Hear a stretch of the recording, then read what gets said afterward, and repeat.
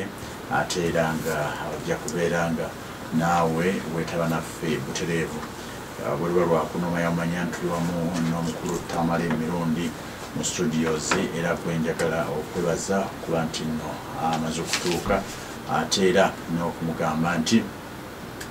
n'okugamba nti tega tuwa amatugo osobola okutuwuliriza sebo mwami Tamale gyebala emirimu kale esebo ffe tukola kubanga Katonda tutaddewo esebo abantu ne batuwuliriza esebo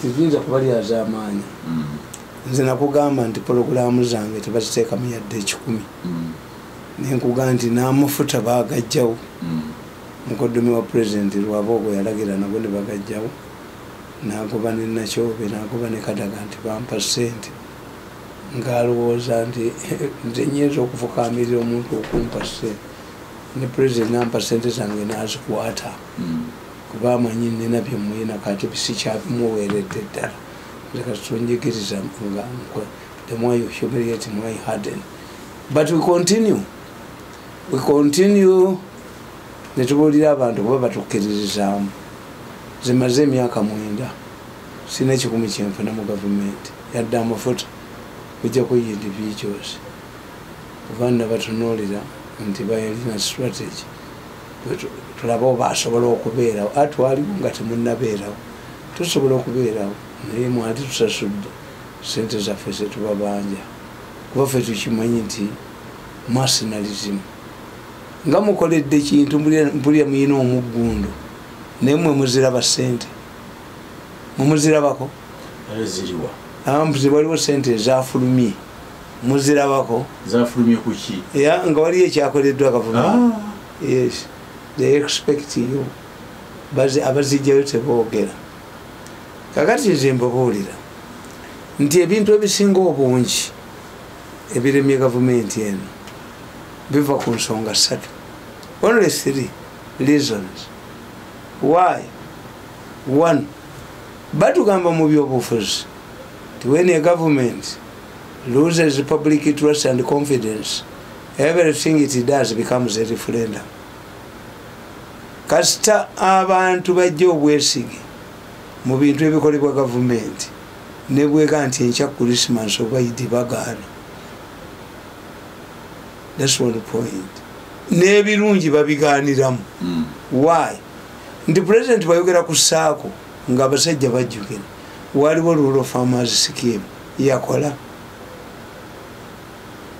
naadi zebadde abaani abagifunyeemu kati buli kyoyogera kyonna baba bakolaki abantu bakiwulirako n'ekirungi bo tebagoberera nti condition yeeyo kyava ku kikikole ki kife kyobulama mu makampuni bagaa nti new nti metro bwegwa bateka new metro ne bakampuni ki mpya kubanga new kiri bagaa nti yeri yakola ki era nabagamba nti mu myaka gya 5 abaganda bakola TFF bank era neegwa era bwe bakomyawo erinnya era yagwa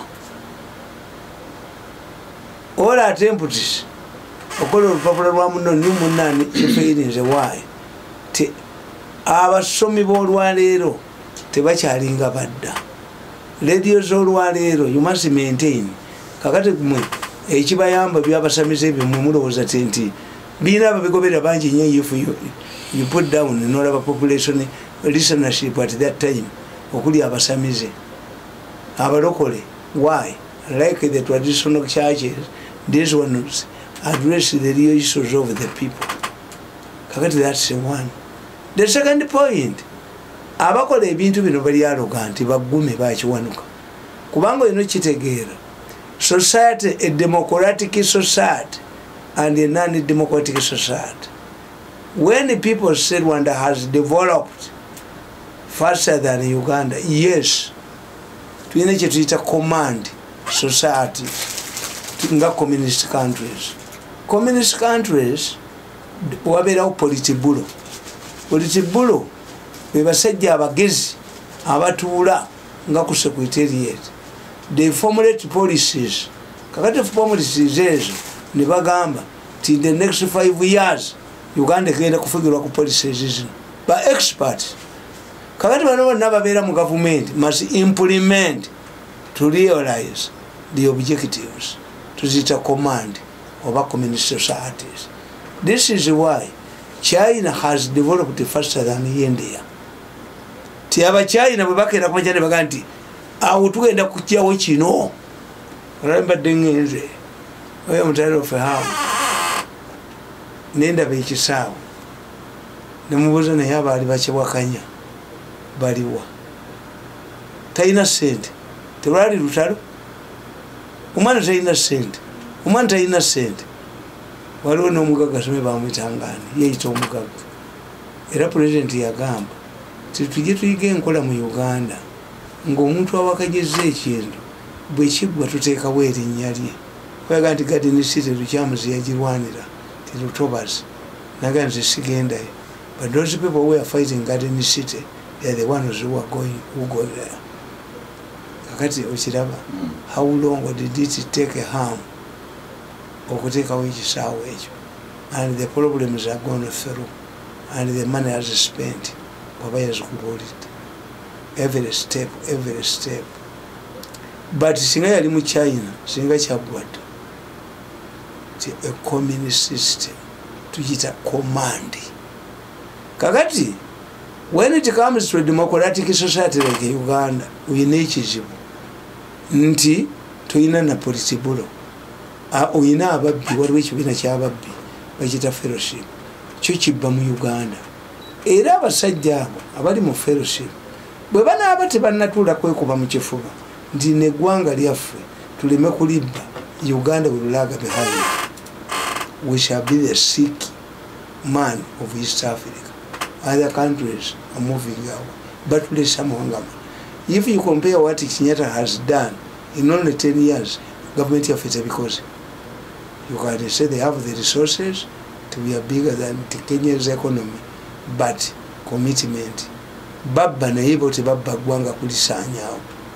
Hati in a democratic society, when you look at North Korea and South Korea, North Korea njavu kasikatono neyani atekense ku bonkenge is North Korea. Why?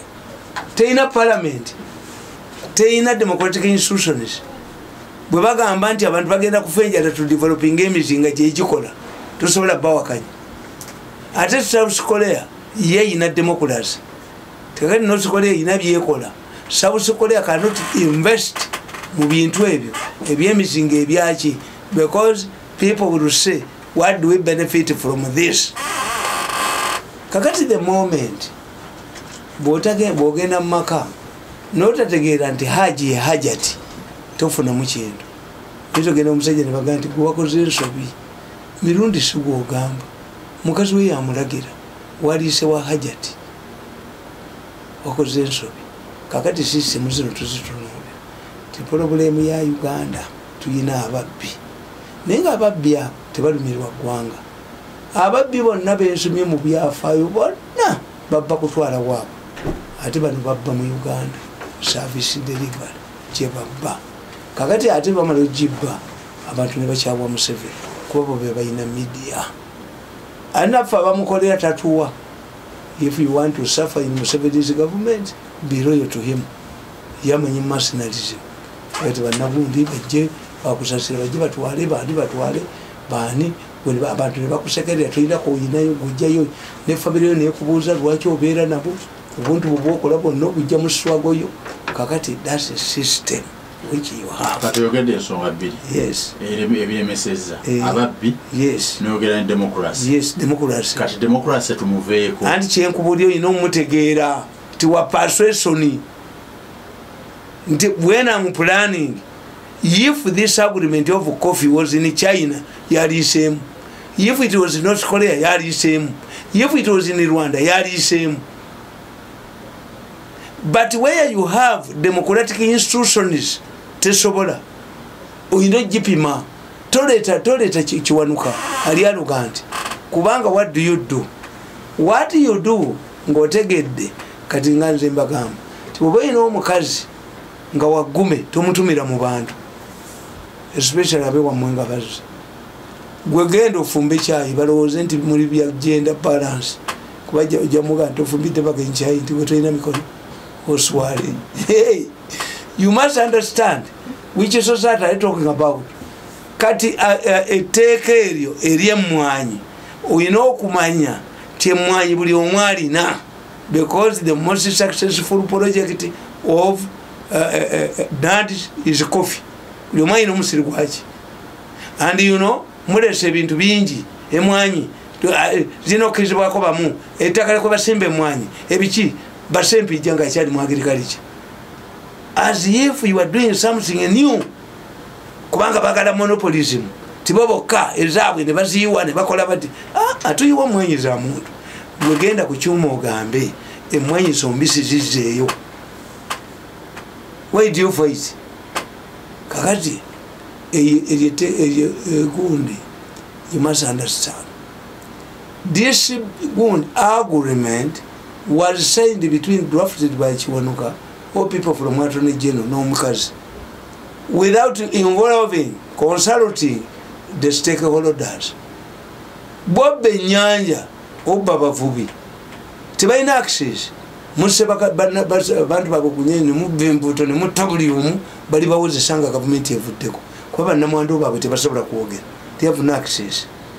Mubbi ebikajjo byabasoga tebalina access ku mawulire, mugafuga mututte enyama mututte amata mututte omuzire mulwera. These are ordinary people, but once you were doing an agreement involving coffee, you must know the key players in the coffee industry. Siba vubi bokuba amasasi n'obatwalako empuuta yaabwe, okitegedde nti abali mu coffee industry bw'oyagala okuggyako omulimu ogw'omukyala siba vubi walebeka busenga ng'avuddeyo.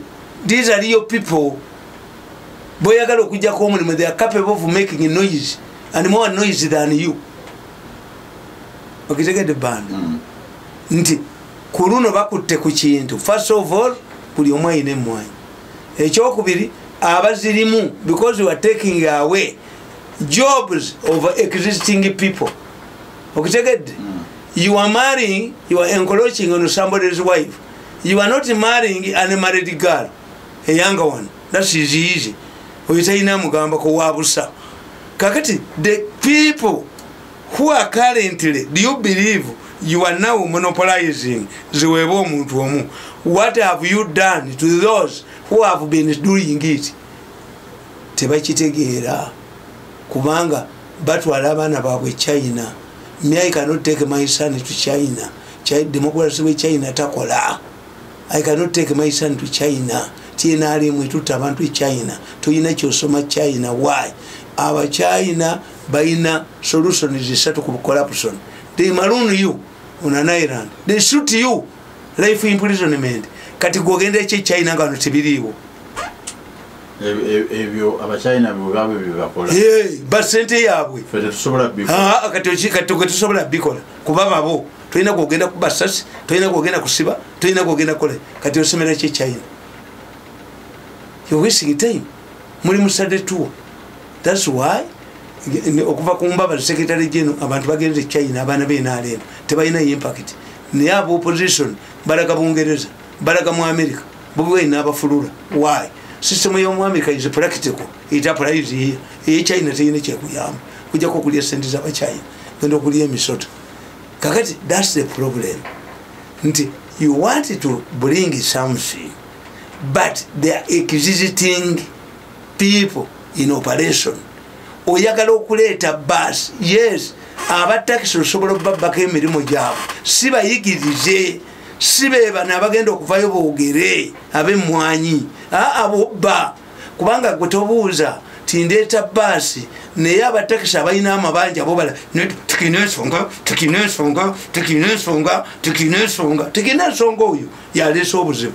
Tukina ensonga yaleesa obuzibu without considering others. Toleeta baasi bo bano abatakisi bakolebwa abagibaddemu. You must have a gradual socialization, a gradual change. Ababodaboda bo bajjawo naye tozisibe gye ziva. Abakazi ezempyo bawadde ki transform into something else. ate nga zimbagamba zikwate oziwe buguma. Ono wa Revenue Authority bali bafunye tenda ya scrap e Kenya nebaga nti emotoka kuva ku mwaka guno na guno tuziweyo bubi bazitwale. Naye tukine ensonga mbana gwe lwaki oyagala okudya emotoka z'abantu bano ozitekalinga mubiyita mutya ozitunde ebweru nga scrap. Tukine ensonga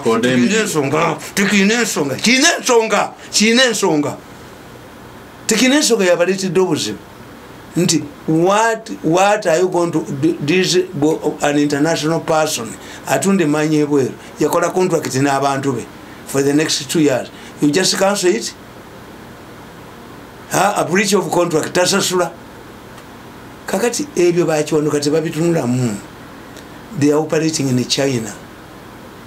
Emitwe gyabwe bagisomeseza China.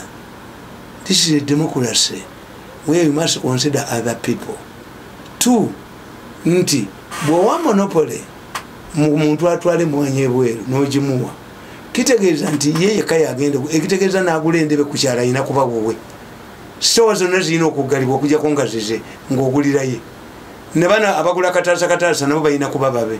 Is it what you want? Can anybody accept this? Gwe kiwanuka bw'otwala mu ntebe yo olowooza ebyo bisobola okukolebwa? Is it practical? Kakati bo bakikola nga bamanyi nti bijja kuteekebwa mu nkola lwampaka. Ekyokubiri, they are going to avoid parliament. Ekyokusatu, bajja kufuna ba parliamentarians be bagula. Tebayinza ku kino, tebayinza kikwata ku balimi abaabwe, tebayinza. A person from a rural area can condemn taxi business in Kampala. It is in Sereko. Who fights for traders in Kampala? But when it comes to coffee, all of these MPs cannot take bribes. Chibakwata ke wabwe. Okitegedde tokiitako. Kakati what do you do? Wechokola kiri kimu. People like me abamanyi ebintu ebyo naye endagaano wetu bwegamba kikite monopoly sijja kusobola monopoly kikitegeeza nange sijja kusobola kugula mu anti ng'ogulira ye mulimi anti ng'ogulira ye oba ogulira ye kina bagamba nti bagenda ne bagamba Gaddafi nti no fly zone.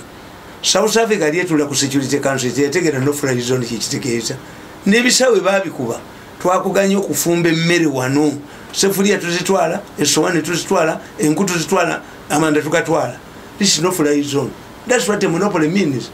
This person is the only one who is going to sell coffee outside Uganda, which means nabagula ku store nabachi bayina kuba babe. You set the standards and what is it practical? Kakati ekyokola ekyokubiri ne bonoona to the same woman kuba tebali coordinated. Same woman balwana bokka. Same woman yalemu okuzimba eddwaliro gwowe mwanyi wali gambye tibannanga omukazi otwamuwaako omulimu. In fact mu electoral commission amateeka agafuga ebyo ebyamakampuni okusapulayinga gakugamba if the time cannot allow the electoral commission to advertise bids for 90 days mukozesako kampuni yakolako edda nebakolera bulungi. If money is delayed nga temufunye sente kakati omukazi ono yakolako wa reference point naye ani amuwa. Last week wali wano ogamba mukazi oyo okujja okuzimba eddwaliro wano mwasi yasikane namulabe egendi era kati bagambye nti mwenyina Gaddafi n'otuwulira background ye era n'ogamba yayogera ne president n'amugamba okujja otuzimba eddwaliro eryomulembe.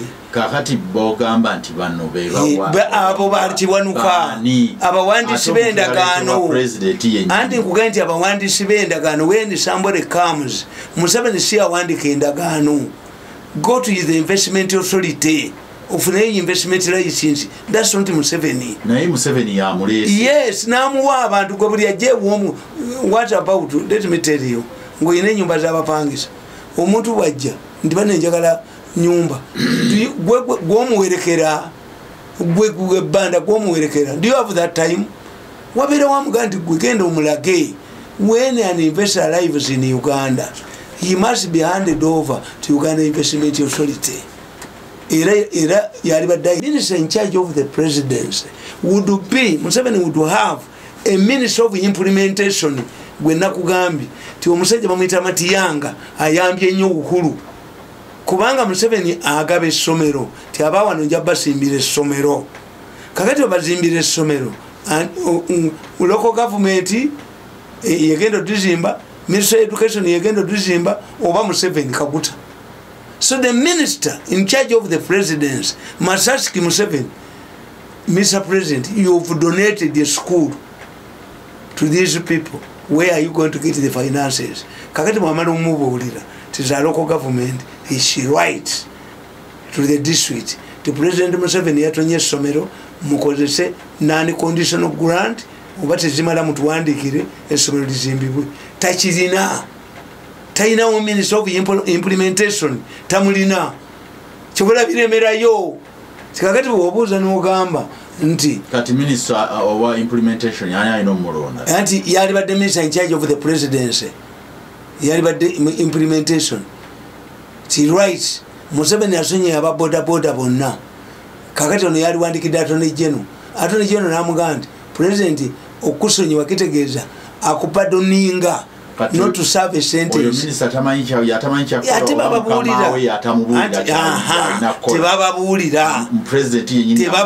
what is supposed to do. Yes. Kati nachobe ya bayita wa public service. Ababulire. Babasomese babayita kyankwanzi. No. The issue is ala disakola mulimo ki. Ani akolesa ekintu. Tikakati president yagenda. Nagenda ne mukabulia apiriga mukapiriga nkubira esimu ali bubi kakati abantu abafanana bati bagwa mu department ki kubanga apiriga yali me ba parliament ayinayo bukadde bwinga bisatu ukandika help this woman to have that man obaba ali babiri mwaruwa ndoza ali ayinayo na wana ayinawo kakati anito kubanga oli omukazi w'omwaruwa ne sente yazitwala kati who helps these people who which department babimanyi. That's why the president promises are piling. They don't know these things, and nobody can teach them. Kakati when that investor arrived in Uganda, Museveni yali mutute mu ministry of health. Nabaganti this person wants to construct a good, and it was done. Nesente ne bazimuwa. What's disputable? Baya zifuna bate yakola ki? Obate yazifuna. Nesente bazisa mu budget. Babadde bazireta kwa kubiri ne bazikwata. That's why bwe bayise omukazi yaganye ogenda mu parliament. Why? Yo omukazi mu muwabire if it is a breach of contract so her tebayinza muwabira bamanyi sente bazibba babadde baziyisiza wa kubiri and parliament which guaranteed. So kakati okitegedde nti today what do we do? How do we move from here? My suggestion is president ekintu akijjemu enta kino kiganye omubbi bwakuba oluggi nirugana okweggula dduka buddusi. What we should do, let us do these younger people like Kiwanuka, they are operating like as if they are in Rwanda, as if they are in China. This is not the case. As if they are in North Korea. This is not the case. Because after signing that agreement, it had to be ratified by Parliament. Parliament in Ichigoba. Kakati nzimba kamba, President yakwata sente. Akwata abantu basiteke holders bonna. Ababadde batwale manye bweru. Ba experts ku international market. Bano bonna bakolaki. Bagende for 4 days. Batuule. By evaluating a situation. Under the prevailing situation, do we need a monopolist? What about Wawa? Is he going, in case, have an obligation of supplying coffee to this company as an individual before this agreement was made? How are you protecting me? Fetwa chifunako. Bukenya yakwata omusajja bamwita Kabonero. Ne bagenda e China. Jitwa tujja amanda. Nawayo miliyoni ya dola emu. Amanda gonna ne bagawa Kabonero. Amakampuni 40 gaggalawo. Ningende wa Kabonero. Nimuga Kabonero. Oyagala kutwavuwaza. Amanda gafuwa gatutte. kabonero nanga nti kagule kunze kati ne revenue enekakwata nemugandi nti yakulira ku nnyanja omusajja omukozi w'amagendo kati tegayingira ate gayingira waliwo kyetubawaayo tegaliiyo waliwo kyetubawaayo ejogo kati atunda ejogo twali mufuumuulamu kabonero tatunda agayina luddawo naye tegaliiyo tegaliiyo ekyo tegaliiyo yonna liveneso tefuna n'ekikumi kakati issue that's the problem 20 companies were involved on Africa monopolies omanyi ne Mandela ayina emipiira gyayinamu monopolist yekka. This is a small economy kati if everybody is a monopolist naye president bwe yali anoonya akalulu ka president abagisu bagamu nga tetugenda kuwa kalulu wajjako omusajja waffe gundi bamuyitani Mafaabi Amanda Museveni yayitirawo Hajati Mukwaya yali Mr. Trade mumukkiriza aga Mafaabi gayitewo. I'm telling you amakampuni amalako gavaamu lwa Bukenya ne Kabonero simanyi Bukenya ze yalya okutta emirimu gyonna kakati that's where we are. Ebintu byabwe tojja bikakaatika ku bantu mulimu ba key players bangi nebo bano bwe batuula wansi amanyi obujozi nedda obujozi bunuse obujozi n'obusuma binuse abantu babikooye batusokoowa temukyalina ekintu kyemusobola kuleeta ne bakikkiriza embeera bweri tikyasoboka and they will cause us trouble kubanga gwesobola gwekateeteeko osobola odyogerera naawe tulimanyi Uganda mu ebiri kubanga baagala gwobogerere ejjokulya bwe tibali mutwe muffe tubogerere nkwogerera kuki this is money is business ndyogerera eki kandi ababaka ba parliament nabo bagezi some want to get money others are saying no abantu bakugamba tibogwa mukalu Museveni takujjukira. People have started thinking no what my priority now is to ensure that I remain in parliament. Those Museveni have used, all those who have been used have ended up in ruining their future. Abantu batandise okutunulira future yaabwe tibebakukozesa olumala okukozesa bonga badduka ne sente zaabwe ng'obusuma bugenda bubanukako n'obujo nga badduka bonga badduka nga bajoogayo omulala. Ekyokubiri nti okujjako kiwanuka ono olugezigezi naye abantu bonna kakati weebuuze eddwaliro ne yalisayiningira agreementi yaalyo was Attorney General and the Minister of Health.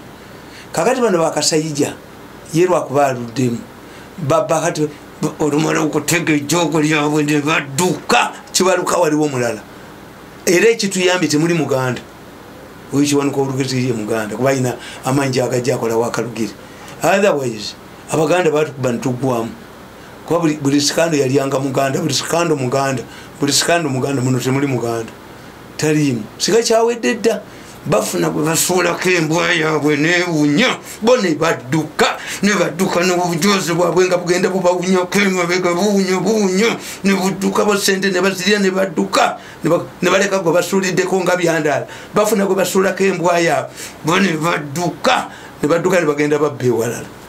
Kakati kino kiganye. What we have to do is to go back to the drawing board and involve the stakeholders. Singa badde balina amagezi nga tebasiba jozi. You can also start the other way. What if singa omukazi oyo yataddewo kampuni n'atandika okugula emmwanyi ng'agula price ya waggulu waliwo atali muguziza? Yes. Waliwo oyo omukazi bamuyita Nakumati yakola factory ya sukali eyo egundi mu Northern Uganda abantu bajja n'ebikajjo why ye n'amafuta agakusasula. A new entrant asobola okubeera subsidized by government. Kati singa oyo omukazi bamuleese nga tebamuleetedde ku bujozi alabika alina gy'ava anuka obujozi bunuka waliwo ayina waliwo gye yajja obujozi obwo obunuka waliwo ayina obujozi obunuka n'otegeera nti buno obujozi obunuka bwewagundi alowooza nti ensi yiye Here's the way it is simple. Start buying at a higher price. What does an ordinary farmer want? An ordinary farmer wants higher prices. By the time, these people would not make a noise. Say it to me. Bali kugambye eki. Omanyi nti omuntu ng'ayagala kusuula amakambuni g'abanne. Kakati ffe tolaba mu Uganda mugenda mu maduuka otulya feesi ezirimu. Why? Bo tebawa misolo. Kati gwawo omusolo ovaamu ye nakisimbe nakitwala. Baba bwe babbi mu gavumenti ye teyamuleetawo okukola bizinesi. Ye yamuleetawo ava nayeewaka n'abeeraawo. That's why when you see in many businesses, you look at the faces, some of them are the same. Baina bababa babali mu government, ababba batawa musolo. They don't operate on the business acumenship. This is the problem. They don't operate on the business acumenship. Waliwo kakati nti kosa zaganya okuongeza abatakisi bongezeza. Yes, kosa za diesel too. Zitwala abantu 7. Ono wa 14. It's self-explanatory. Yes, kitegeerekeka scientifically oliwo abantu 7 ekitegeeza abadde abantu he can operate tene kye tuyita elasticity of demand. So therefore ebintu bino byangu naye ensi gye bakolera tebagimanyi kuba bo bacommand bali mu democratic country but they use measures that work in China, North Korea, where there is command nti oba tujja kukola byakulwanyisa oba mufe enjala oba temukoze eddagala, we don't mind. But in the democratic country you must plan. So this woman bamuleke ye kati temukyasobola kumuyisaawo kubanga eddwaliro lyamulema. Kati oba eddwaliro lyamulema ate mwanyi bazimuwa batya? Ate mu mwanyi mulimu ba noise makers eri gye mubadde mubba mu nnyanja bavubi bemutidde mu maato mu nnyanja ne mubba empuuta zaabwe ba ekitangamu temujja basobola. Naye nkebeddeko omwaka ndowooza omanyi mbuddamu segulabako naye nga yawandika akatabo kano nti mu State House ya Uganda mulimu ekikolimo buli mukulembeze abaeramu buli mukulembeze wa Uganda anoonya abalabe be nga abaleka mu State House n'agenda ewala. Yes, n'olwensonga eyo nakawandiika ye muwandiisi Tamale Mirundi. Ekifaananyi ku ngulu yateekako ebifaananyi bya pulezidenti abaliko pulezidenti b'eggwanga ne pulezidenti aliko kati. Ndabako Dr. Milton Obote, ndabako General Tito Lutwa, ndabako Idi Amin, ndabako Yusuf Kirondelule, Binayisa, Paulo Mwanga, n'ali mu ntebe wetwogerera Yoweri Kaguta Museveni nga pulezidenti ekiseera kino era nga kuliko n'ekifaananyi kya State House. Kakati akatabo kano yakawa ennyanjula. Enyanjula yaako egamba bweti gye tutandise nayo. Egamba nti for quite a long time there existed a common belief among the managers of Coca-Cola against manufacturer of soft drinks that their arch-rival in the market was Pepsi-Cola. It was until Coca-Cola appointed a new manager from the East African region that this belief was disproved. The new manager sat down to draw a new marketing strategy for the company only to find out that the centuries-old belief was untrue. This phenomenon is not so strange. Across the world, people fail to understand their real enemies, but spend most of their lives in an illusion of perceived enemies. The findings in the new manager's report were both intriguing and amazing. The findings revealed that Pepsi-Cola was not the biggest supplier of soft drinks in East Africa and therefore not their arch-rival in business. The new findings confirmed that the majority of the population in East Africa who wanted to drink either Coca-Cola or Pepsi-Cola could not do so because none of the two products was available in most of the small towns across East Africa. This is how Coca-Cola came up with the idea of introducing big refrigerators which are stationed on verandas of shops with an intention to make their products readily available. Everyone who studied elementary economics or commerce will tell you that demand is need backed by capacity to buy. having money in brackets. This means that before the discovery, Coca-Cola managers and strategists were spending billions of money fighting a wrong enemy. This phenomenon of individuals and organizations fighting their counterparts whom they perceive as enemies is not restricted to business entities like Coca-Cola and Pepsi-Cola. It is also common in politics and between political players, including those in big political parties like the National Resistance Movement, NRM, and even President Yoweri Museveni. These misguided missiles are common in politics, and they are responsible for the collapse of many governments, especially in Africa. In my book titled How Leaders Lose Power, which has been reproduced, I stated the following. In the 1960s, Obote wrongly perceived the then UPC Secretary General John Kakonge as his arch-rival, fighting to bring him down. He tricked Kakonge to forego a constituents vote in order to prevent him from joining the Independence Parliament. Dr. Milton Obote, who had excelled in laying traps for his perceived political opponents, thought he had succeeded in putting Kakonge under lock and key. But his ill intentions were revealed later when he laughed after Kakonge's name missed on the nomination list of the 10 UPC members of parliament. Despite his indisputable contribution to UPC victory, surprisingly, Malili is a Swahili word that can be translated to mean the loot. That is Malile is a Luo word that can be translated to mean the loot that is shared after conquest. Much like other leaders we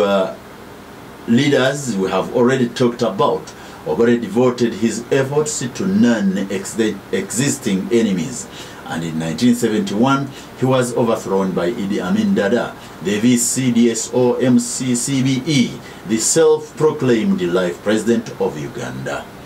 Number 2, Amin himself was preoccupied with the return of Obote. His host, the then president of Tanzania, Mwalimu Julius Nyerere. In fact, Obote and Nyerere were not the real enemies of Idi Amin. Amin had been propelled into power by Israelis and the British. However, it was revealed that during the bloody coup that brought Amin, massive human rights abuses were committed unabated despite the support from the British. Appearing before a probe committee that was investigating cases of human rights abuse committed during the Amin government, one Acholi witness narrated an incident when Langi and Acholi soldiers were rounded up, confined into a military cell, and an army officer from West Nile showered them with bullets, killing them in masses. In spite of this, Idi Amin was accepted by all sectors of society. In his book, The Mustard Seed, President Yoweri Museveni admits that he had problems recruiting fighters from Ankole region because the residents could not trust him. He says that people took him to be Obote's agent. Otherwise, Amin enjoyed overwhelming support from the population during the first few years of his rule, just because his predecessor, Dr. Milton Obote, had antagonized a very influential institution in Uganda while trying to pursue a wrong enemy. Furthermore, Obote's stance on independence of African countries, including Namibia, Zimbabwe, and South Africa, was also a big factor that led to his downfall. This is the reason why the then British Prime Minister had the audacity of telling the heads of state at the Commonwealth Conference meeting in Singapore that some of them who were making good speeches would not make it back to their countries. The Prime Minister was referring to Dr. Milton Obote. After taking over, Idi Amin was later hosted by the Queen of Britain at Birmingham Palace, and his official pilot was a colonel in the Israel army. his own record that Amin did not make any political reforms. He brought back Kabaka Mutesa's body in a gesture that opened a Pandora box on about his bad record amongst the Baganda. His intention was to use it against the remnants of Kabaka Ika group, who were demanding for the restoration of kingdoms.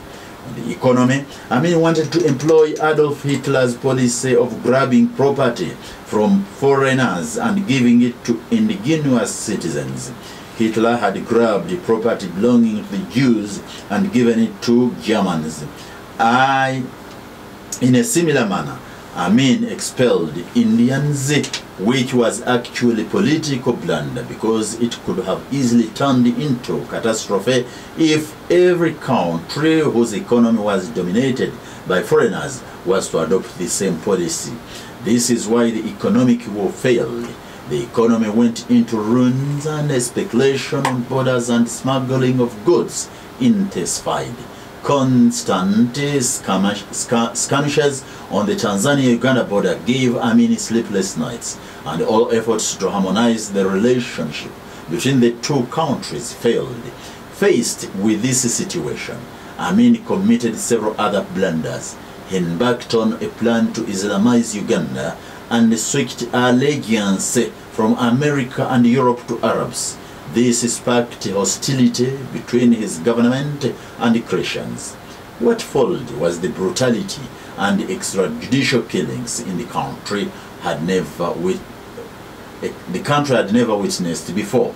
Amin's benchmen started killing everyone they perceived as an enemy of the state at their will.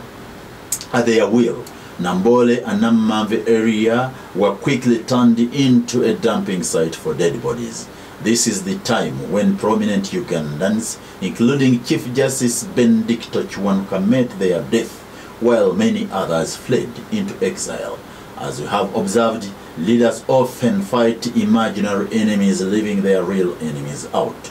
Instead of restoring peace and stopping the wanton killings that were going on in Uganda, Idi Amin invaded Tanzania in an act that eventually brought his downfall. I do not intend to waste time and space analyzing the Obote II regime because I have severally alluded to this in my books. However, to sum it up, Obote also wrongly believed that Yoweri Museveni was his enemy, which was not true. Museveni did not direct the UNRA government to kill people, and neither had he a hand in internal divisions within UPC, which eventually led to his downfall. Massacre in Acholi. A wealth of evidence against UPC Obote atrocities in Luelo Triangle. Since 1986, when the NRA stormed Kampala and took over power, there have been persistent accusations and counter-accusations as to who is responsible for the thousands of civilians who perished in this bloody struggle.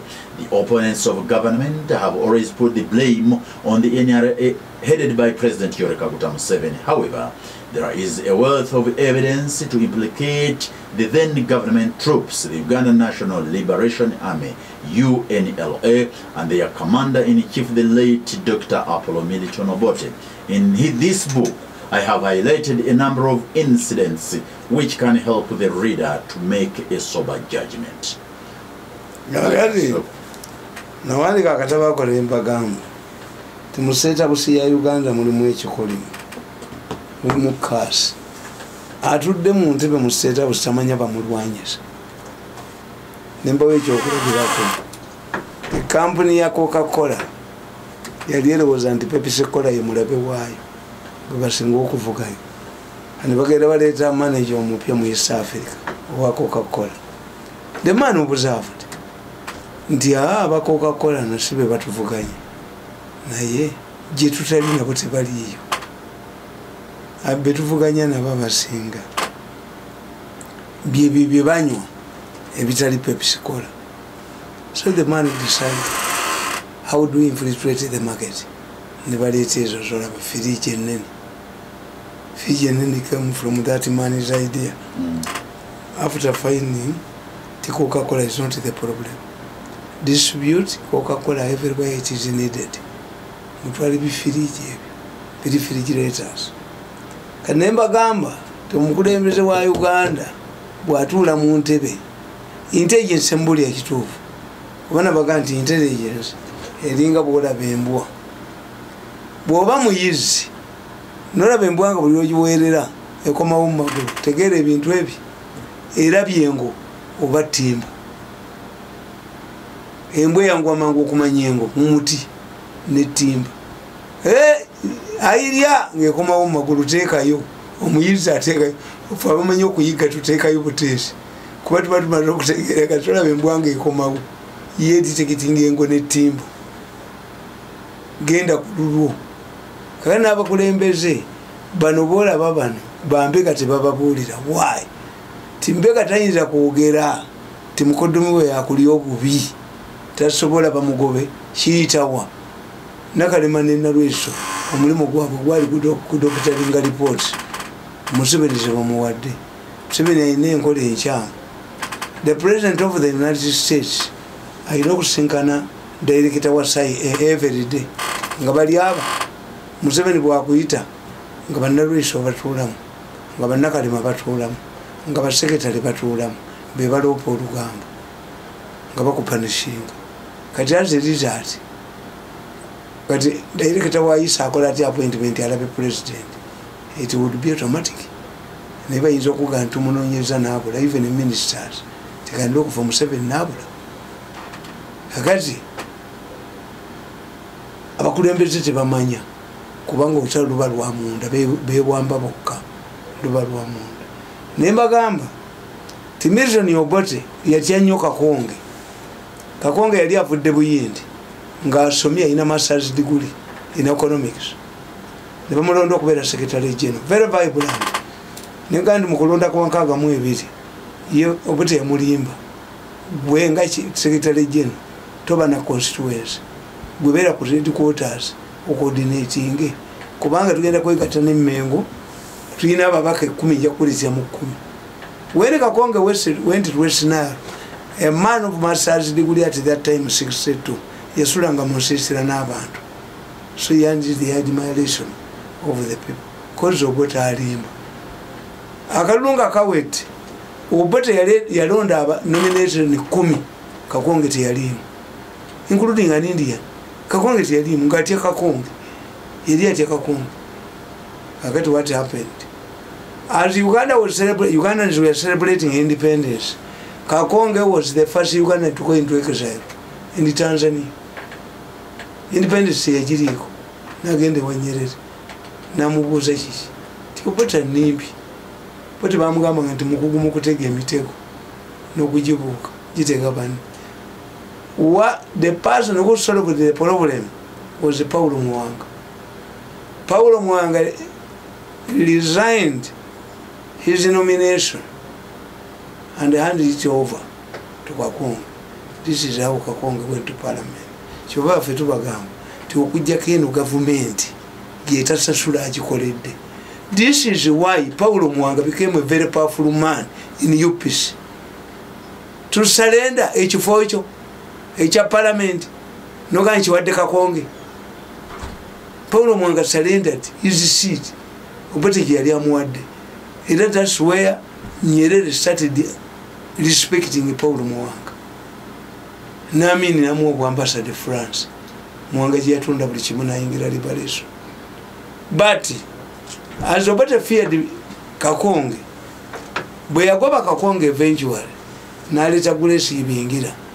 It was Grace Ibingira who connived with the Mengo people and other people in the government in 66 to top Obote. The man he trusted. He directed his hatred to Kakonge. But the man who tried to topple him in 66 was not Kakonge, was Grace Ibingira. Nti abakulembeze aba Uganda because of poor intelligence ndoza Obote yaliana bamugamba ti Kakonge mubinyo leta Grace Ibingira ye yamulyawo bwe yajewo Grace Ibingira n'aleeta obwewaabwe Felix Onama nga secretary general yakona ivinga n'amini ne bawamba Obote naye Amini yamusasula. Amini bwamala okuwamba gavumenti n'ayita abantu bonna abayamba ennyo mu kumuyamba okuwamba Obote n'abayita, naye bwe yali afundikira n'abagamba tinjagala okubalaga omuntu asinga obusiru mu Uganda. Onama stand up. Namuga nti okumanya Onama oli musiru. Obote nikyoni muganda w'Obote yakwata mukazi we ne Felix Onama n'agamba muganda w'Obote agobe Felix Onama kuba minister. Obote n'agaana. Namuga oli musiru mukazi w'omwenzi. Amagye ga Uganda gali 38 36 bakakwa ani abasobola. Felix Onama Minister of Defense sinza mugoba. Nichoni resigned from government in 1964 where he was Minister of Information. In fact, it was Nichoni who grabbed a Minister of Information or Yojiman, the Adidori Abayindi, Nari grabbing, Nari for the Minister of Information. He never again and a young Gulaba, Obutanda Mubai Tanga, Amabati Ako, Gulaba the Adidori, Nari for the Minister of Information. Kagati Amini Amugamba, Nti Felix Onama, okumanya oli musiru. Obote ya gano kugoba mu government nga bakuteni mukamuganda. Mukamuganda Buganda ina asala okuva.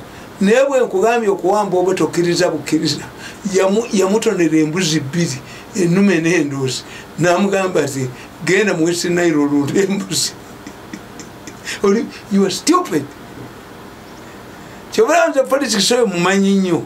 Kubanga I read, I make a research.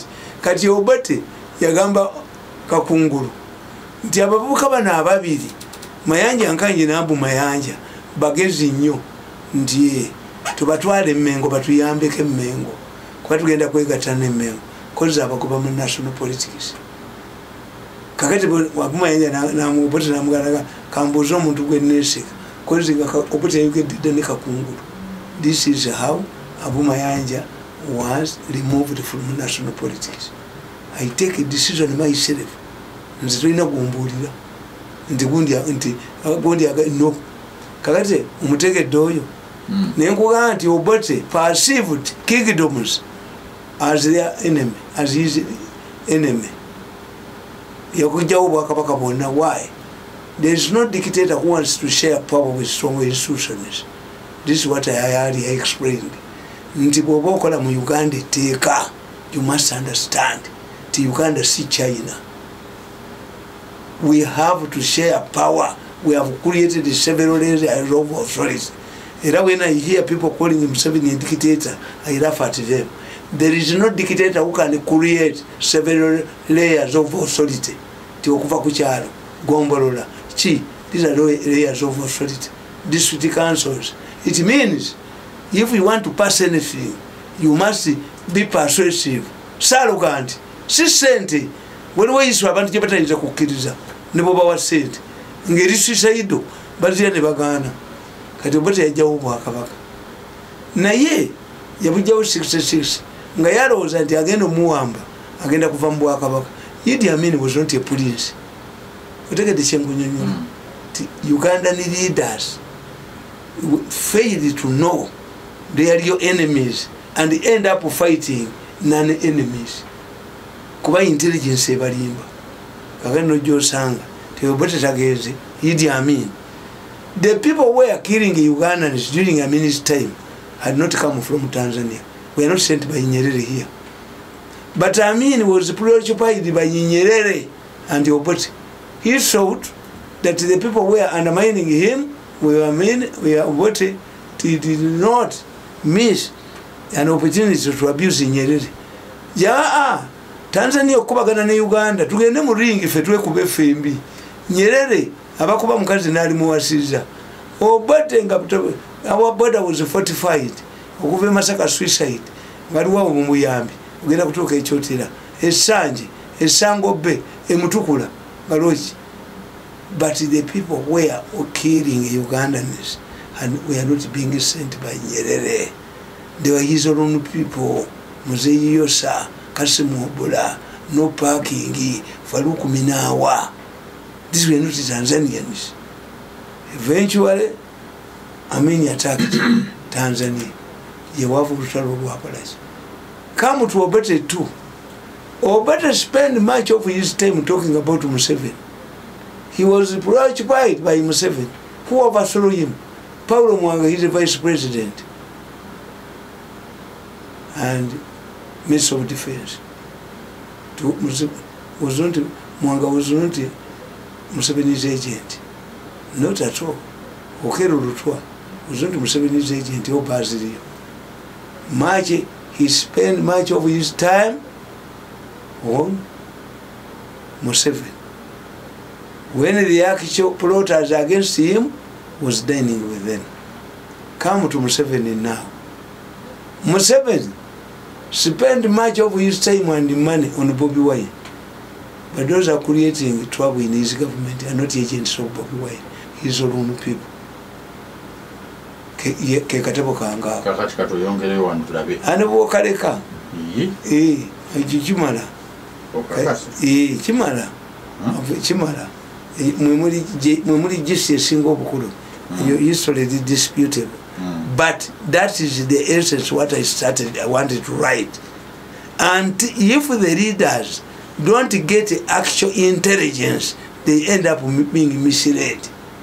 Ntine Museveni bobuza kakati nkubuza ababba esente eza radio ne TV 19 billion babobi Wine banda ababba radio za Museveni babobi Wine ababba egali za Museveni babobi Wine babobi Wine ababba million ebikumi mumbaza gendo bajje bagamba kagezi n'agana bali bamwako million kwagana agana.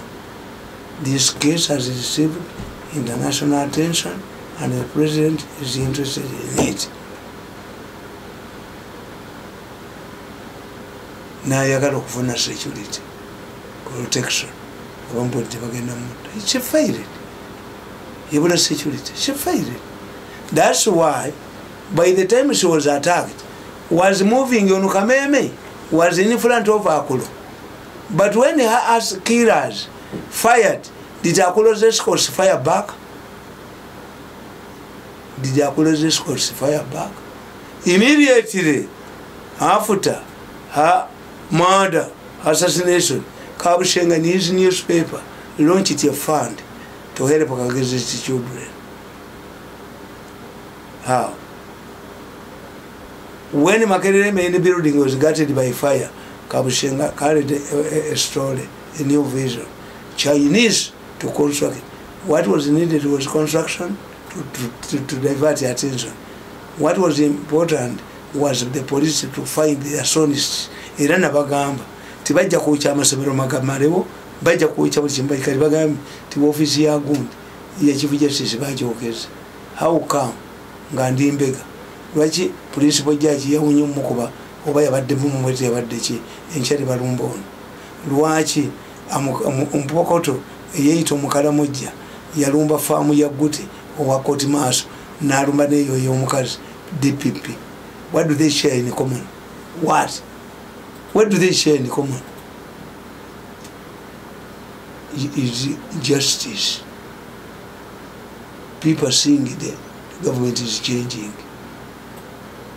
People seeing. You will see elimination murders with people who have evidence. You see the survival of Katumba helped us.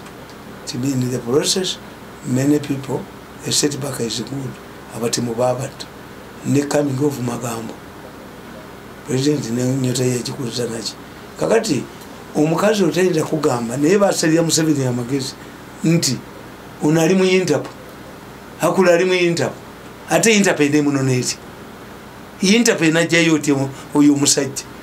Kubanga even mentioning him nga president beyaga ndi mention him abantu bamutegeere ti yatakagezi DPP tasobola. But DPP is also targetable. You must ensure nti abattamu no ino bakwata. Era kyokula bali bagati okuva bayo kya masiro ge kasubi ne kubula bago bakotte buli somero lebo kyati waligwe mukwata. Kubanga baba ne maluli when a criminal is not apprehended na bagamba nti Rwanda government ina the wrong arm of the Rwanda's government catches up with you baina nugwe balisi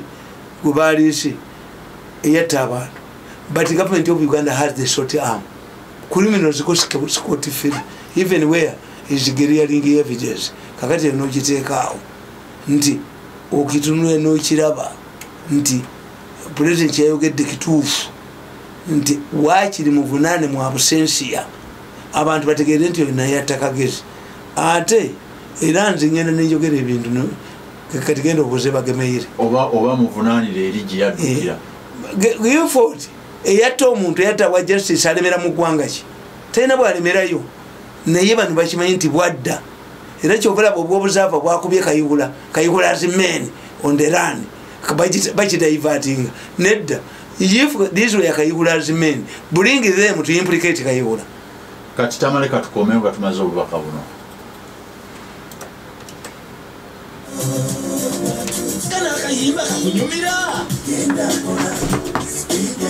kukulisaayo nakulaba mu mbaga y'amazaalibwa nakulaba mu dina nakulaba ne Lugogo Ovo omanyi ffe twali ku TV muto wange yampita webale kubeera ku mikono gya mutowo abantu ne bakitegeera bubi kakati nze abo abaana lwansonga bbiri ekisooka babadde bamuvuma tumwebaze yatuuka nga tewali yamusooka Lugogo najja lwaki bategeera ekintu bowe batusingira batukina ensonga kakati bamaze okulyeza alwabooko kati ekisenge bwe kigudde bazze era ojja basanga be bamuliko naye nze saagala kirala kyonna nze ye osanga alinyamba okulugerayo sente ezalema bano nze kati emyaka gyange tekikyayagala kifo mu gavumenti am used to my freedom yange kikyasobola bya gavumenti kubeera simanyi bikininde minisita ajje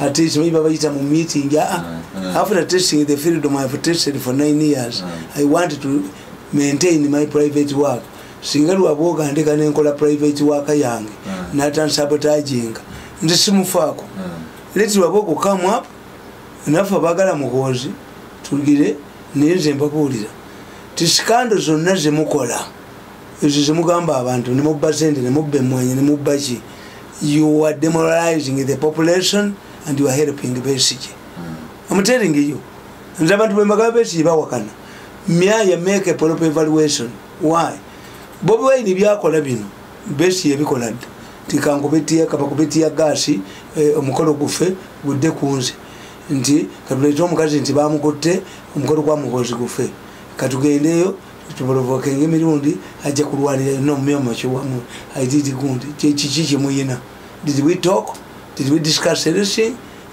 what did we discuss we just exchanged greetings with those people nothing happened and nothing will change on the ground simanya tuvuddemu okozo atenze kuba tewali gye wantuma ababaka bamwe aba parliament bali ya sente nadde kuba omuntu ekipa ya mutwe nawe ogenze wantumawa where nange ngenze mbadde wantumawa mwenye n'abaana bange emyaka 9 ndi amate ku sente temukole ebyo byabisirusiru nawe ogenze am pursuing my own battle mbadde wa battle yange irina lwabo kunsuffocating kutta political career yange kola ki kulemera sente zange kola ki that's my battle era bwabivaako natakugira atenda mufaako let him and a contest nze nabagamba lwaboga ayise n'abantu ayise abantu gwendoza tiyakuyise ayise abantu b'ebibiina bonna abo bogera ku malidi yabogera ku kyabayise nabagamba lwaboga tagenda kuvaamu I told you lwaboga must stand kakati nze simuganda in fact it is unique in Uganda. In many cases, members of first families are shunned by the population. But in Uganda, if the two of them can come, let them come and test it out. Yes. But yes. No problem. No problem.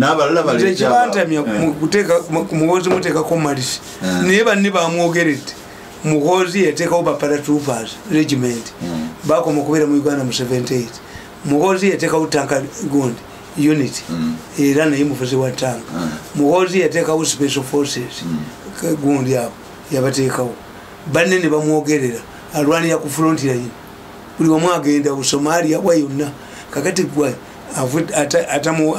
atali mu maje era nabandika akatabo ke tujja kusoma next week bibamwogerako gwolaba kakati twisi bikyajja bikinde bikuba naye tetumanyikanye. Do you know that I don't know him? We have in fact many people come nange munteke ku timu yammwe nange munteke ku timu yammwe. I don't know him. I have never talked to him. Yeah, he used to wave at me. Never.